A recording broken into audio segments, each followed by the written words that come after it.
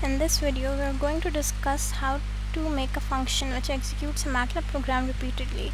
Suppose you have a function which fails sometimes, and what you want to do is rerun the function until it works.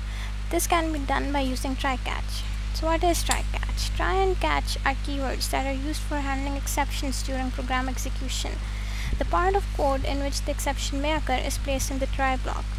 Once the exception occurs, the control is shifted to the catch block, which handles the exceptions. So now let's switch to MATLAB.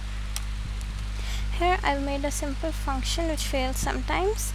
It takes two input arguments and adds them together. I'm calling the rand function, which generates random numbers between 0 and 1.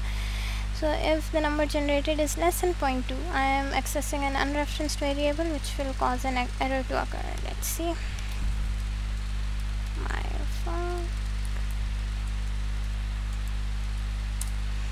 The answer is 3. Let's try again. Works. Try again. Let's try again. See, it has run into the error. Since I've set the number to 0.2, it will fail around 20% of the time. So what I want is, when it runs into an error, the program execution should not stop. It should rerun until it does not fail. So for this I made a function, try function. Let's see this. This function takes two input arguments. The first is the handle of the function I want to rerun, and this is a variable length input argument list. This is so I can give it any number of arguments I want.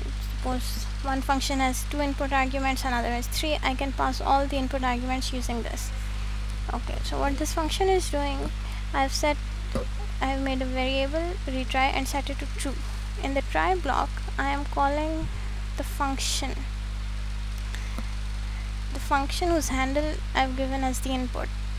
If the function runs correctly, the retry variable is set to false. If the error occurs, control is switched to the catch block and it will pause for 5 seconds, the delay time I've set over here, and since the variable retry is still set to true, it will run continuously until the function works and the retry variable is set to false. Now let's see how I should call it. So let's call the try func.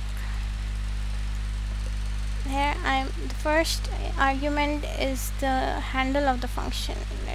It's like this, my func, and now I give all the input arguments of the original function. Let's say 1 and 2. Did not fail. Let's try again. Not fail. Since it has to fail, let's just change this to 0.7. So now it will fail around 70% of the time. Let's try again. See, failed. Now it waits for 5 seconds and then reruns the function. Now we have the correct answer. Let's try again.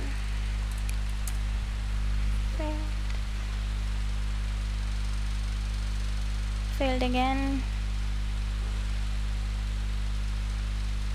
And again. So it will continue rerunning the code until the function works, which is on its 4th try.